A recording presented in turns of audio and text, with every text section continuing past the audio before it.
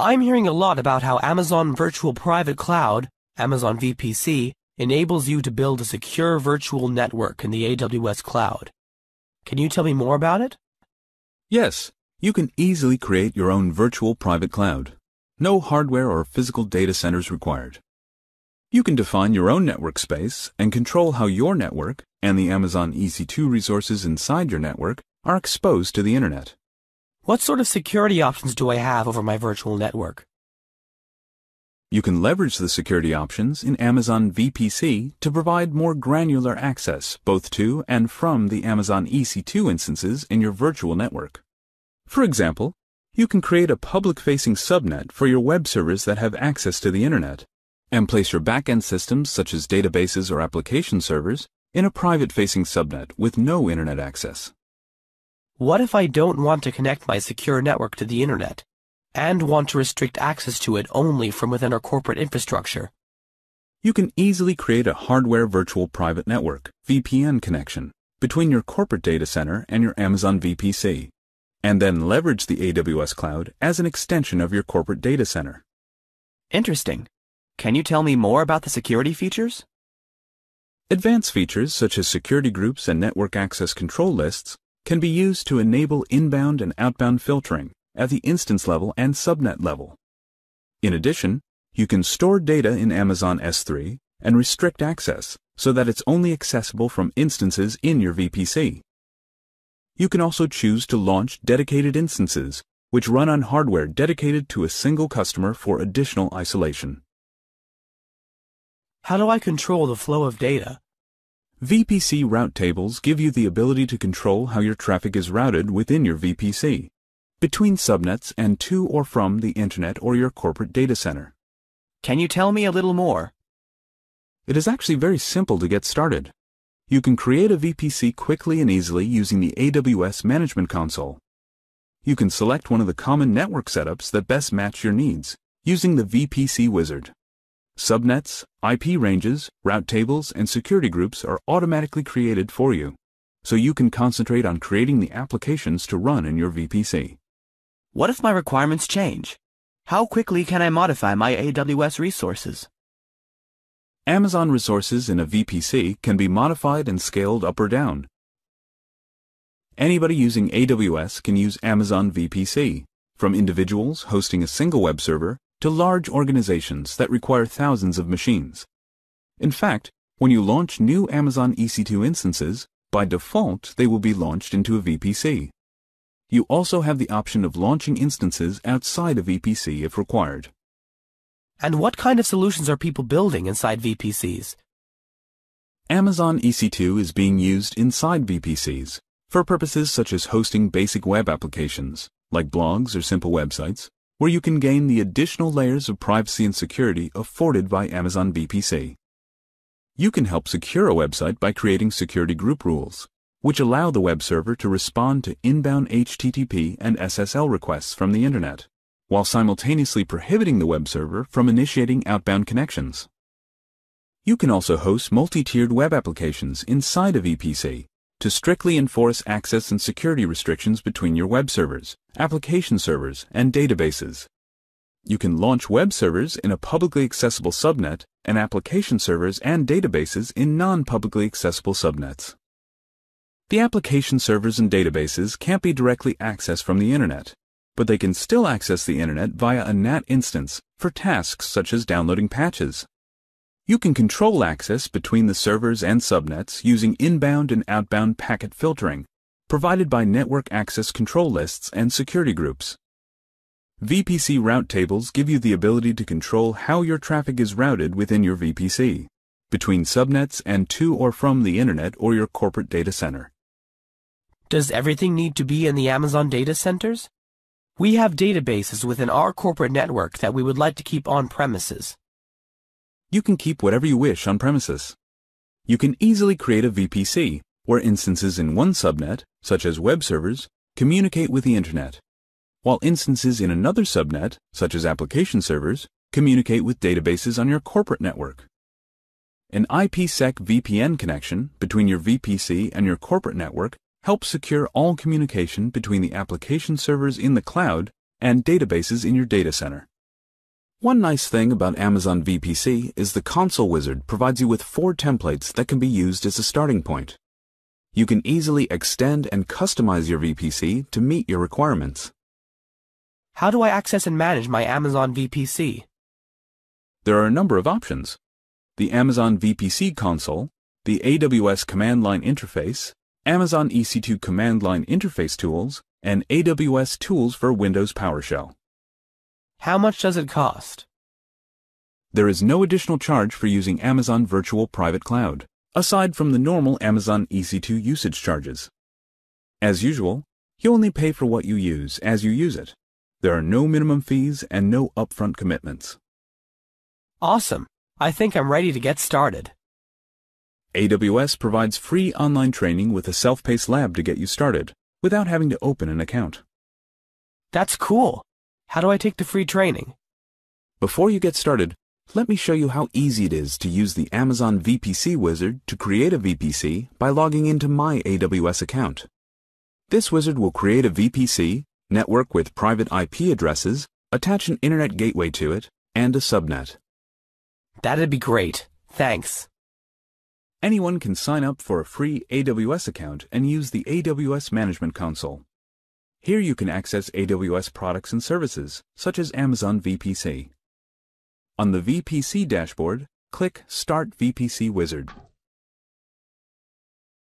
Select the first option, VPC with a single public subnet, and click Select. In the VPC name box, type a name, such as My VPC. The confirmation page shows the CIDR ranges that we'll use for this VPC and subnet, and the hardware tenancy setting. The confirmation page also displays the subnet's availability zone. Leave the default settings unchanged and click Create VPC to create a VPC, Internet Gateway, subnet, and route table. When the work completes, a status window confirms that your VPC has been successfully created. Click OK to close the status window and return to the VPC dashboard. The console displays your default VPC and the VPC that you just created. Select My VPC, the VPC that you just created. The console displays the DNS settings for the VPC in the Details pane. To display information about Internet Gateways, click Internet Gateways in the navigation pane. You have one Internet Gateway for your default VPC, and another for the VPC that you just created. The VPC that you just created has 2 route tables. The VPC came with a main route table by default, and the VPC wizard created a custom route table in addition. Your subnet is associated with the custom route table, which means that we use the routes in that table to determine how the traffic for the subnet flows. If you add a new subnet to your VPC, it uses the main route table by default. You can view the route tables here. What about security, such as a firewall? A security group acts as a virtual firewall to control the traffic allowed into its associated instances. Let's go back to the console and I will show you how to create a security group. Open the Amazon VPC console. Click Security Groups in the navigation pane. Click the Create Security Group button. Populate the following fields. And then click Yes, Create. To add rules to the Web Server SG Security Group, select the Web Server SG Security Group that you just created. The Details pane includes a tab for information about the security group, plus tabs for working with its inbound and outbound rules. On the Inbound Rules tab, click Edit, and add rules for inbound traffic as follows. Select HTTP from the type list, and enter 0.0.0.0.0/0 in the source field. Click Add another rule. Then select HTTPS from the type list and enter 0.0.0.0.0/0 in the source field. Click Add another rule. Then select SSH from the type list. Enter your network's public IP address range in the source field.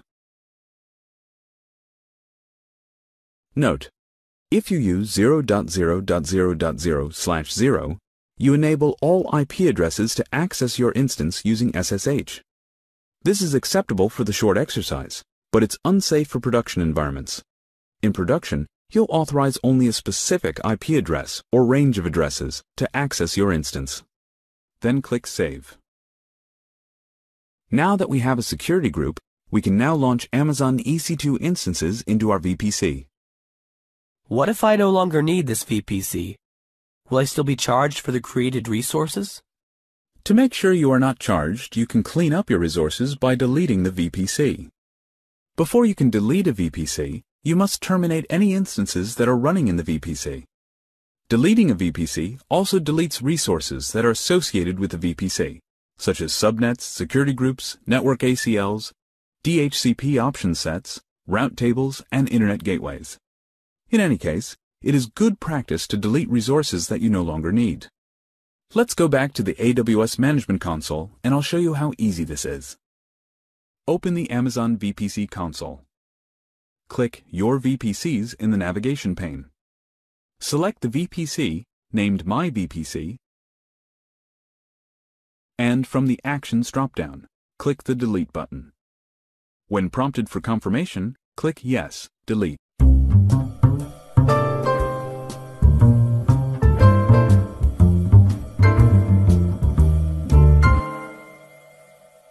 Hey, I'm spending a lot of time and energy managing AWS resources. Can you tell me how to do this more efficiently? Have you looked at AWS CloudFormation? It simplifies provisioning and managing resources on AWS. Perfect. How does it work? Well, you can create templates for the services and applications you want to build on AWS. AWS CloudFormation uses those templates to quickly and reliably provision those services or applications, called stacks. You can also easily update or replicate the stacks as needed.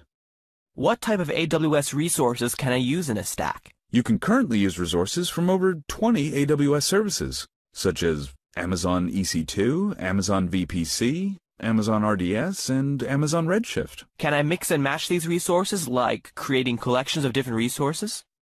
Sure. You can combine and connect several different types of resources to create a stack.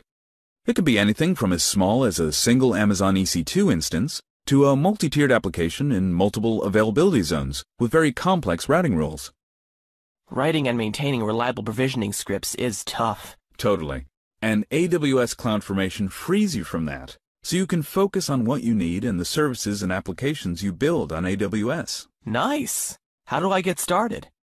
You simply add the desired AWS resources and their configuration in a template, and let AWS CloudFormation automatically take care of figuring out the sequence of steps required for provisioning. AWS CloudFormation calls the lower-level AWS APIs, creates and manages resource relationships, and retries the API calls on provisioning errors or timeouts.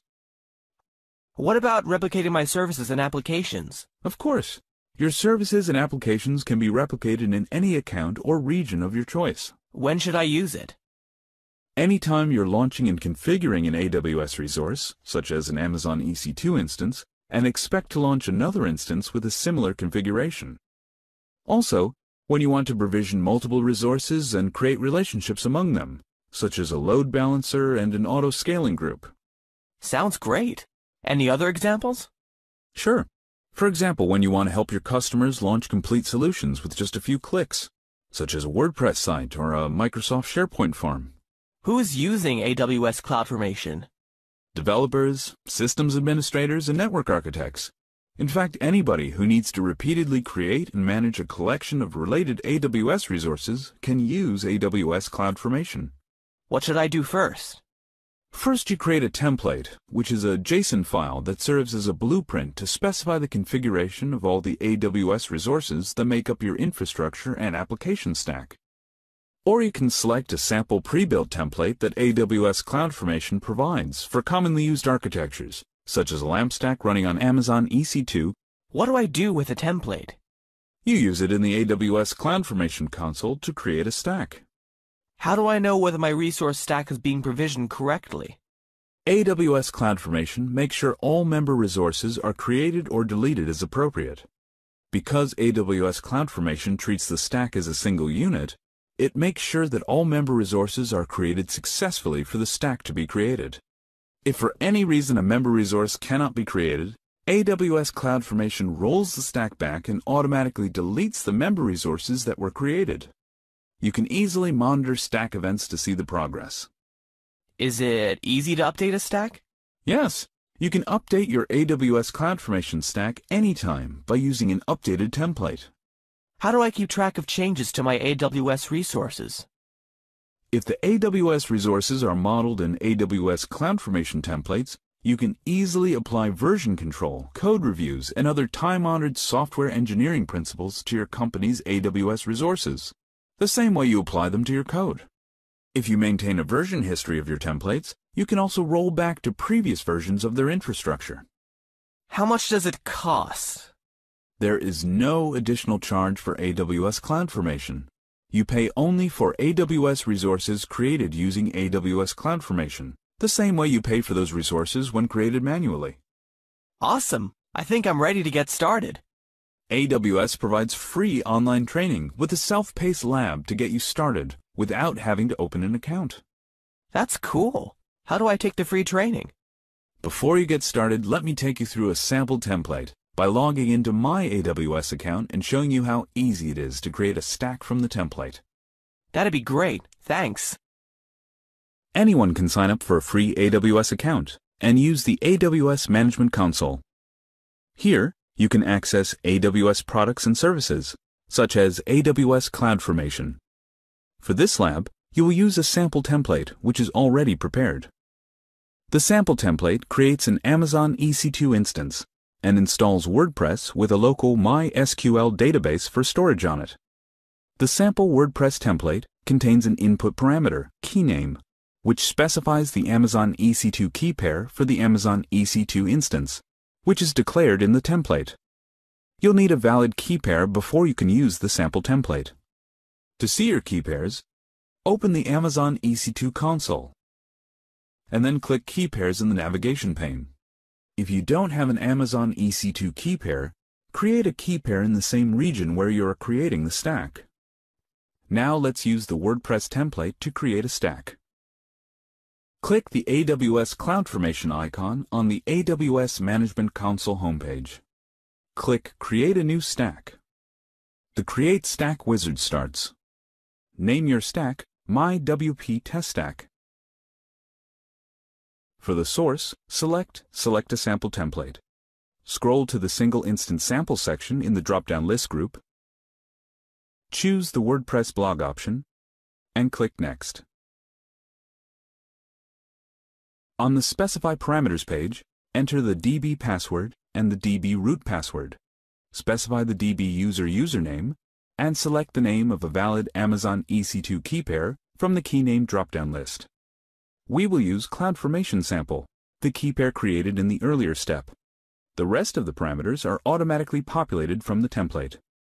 Click Next to continue. We won't add any tags or change the advanced options, such as notification options and the stack policy in this lab. Click Next to continue. On the next screen, click Create.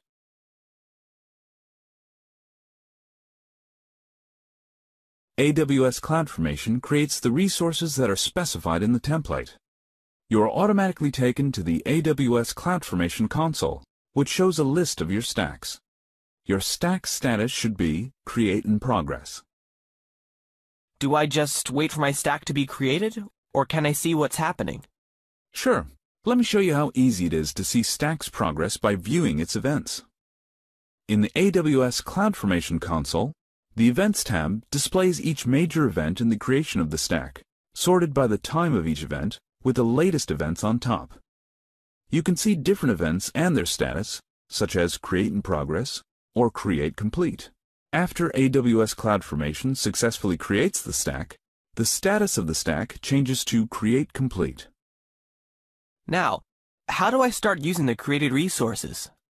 This sample creates a WordPress website. Let me show you how to complete the WordPress installation. On the Outputs tab, click the value for the website URL. On the web page for the WordPress installation, follow the on-screen instructions to complete the WordPress installation. For more information about installing WordPress, see http://codex.wordpress.org/installing_WordPress.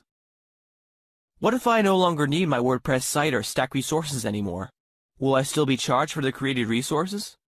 To make sure you're not charged, you can clean up your resources by deleting the stack. Let me go back to the AWS CloudFormation console and show you how easy this is. In the AWS CloudFormation console, select My WP Test Stack from the list of stacks. Click Delete Stack. In the confirmation message that appears, click Yes, Delete. The status for My WP Test Stack changes to Delete in Progress. In the same way you monitored the creation of the stack, you can monitor its deletion by using the Event tab. When AWS CloudFormation completes the deletion of the stack, it removes the stack from the list.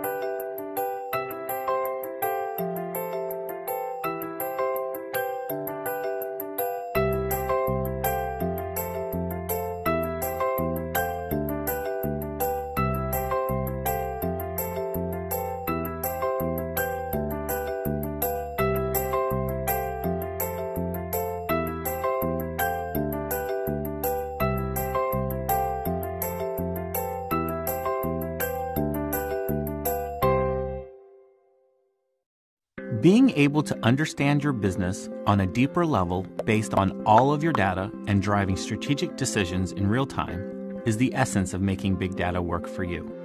From startups to Fortune 500 companies and worldwide public institutions, Amazon Web Services customers are running big data solutions in the cloud to gain actionable insights from their business data, such as creating personalized medicine based on patient genetic information, delivering customized content to millions of users concurrently, or analyzing billions of financial transactions daily.